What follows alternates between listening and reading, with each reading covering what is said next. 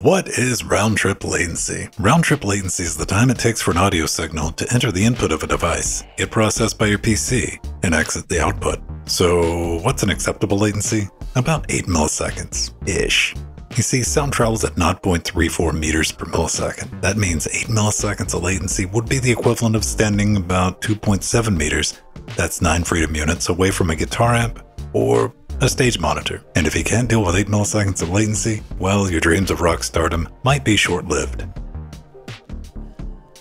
In order to test round-trip latency, you're going to need an audio interface with at least one input and one output, plus something to connect them. I'm going to be using a 1/4-inch TS cable, so let's connect input 1 to output 1. To test round-trip latency, you're going to need to install two applications, Qjackctl and Qjackctl. You can install them on Debian-based systems with sudo apt install jack2 Qjackctl. Press Y, and we're done. In Qjackctl, we're going to select our audio interface, set the sample rate to 48,000, frames to 128, and buffer to 2. And now's a good time to make sure real-time and server synchronous mode are enabled. Click Apply and we should have a latency number of 5.33.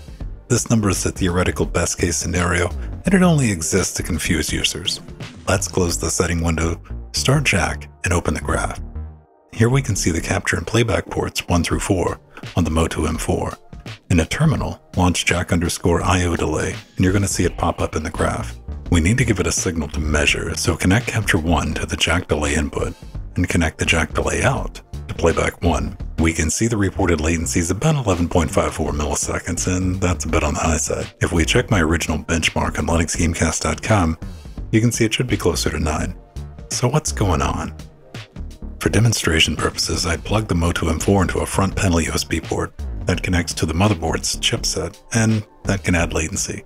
What I'm going to do now is plug the M4 into a rear panel USB port that connects directly to the CPU. When we reconnect our capture and playback ports to Jack delay, we get 7.9 milliseconds, a 3.64 milliseconds reduction in our round-trip latency. Free life hack. Does CPU affect latency? Not the way you might think. Round-trip latency on this AMD 5600G is around 9 milliseconds, while it's only 8.5 milliseconds on an i5-3470 and 7.18 milliseconds on my 1920X. And that just goes to show round-trip latency is more about the system as a whole than just the CPU. Just for fun, we're going to wire Jack delay into a Reaper session and look at some plugins.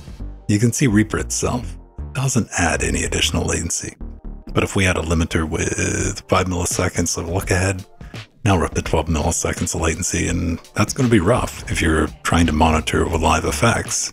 Other plugins like Qjackctl can add upwards of 50 milliseconds to the audio chain.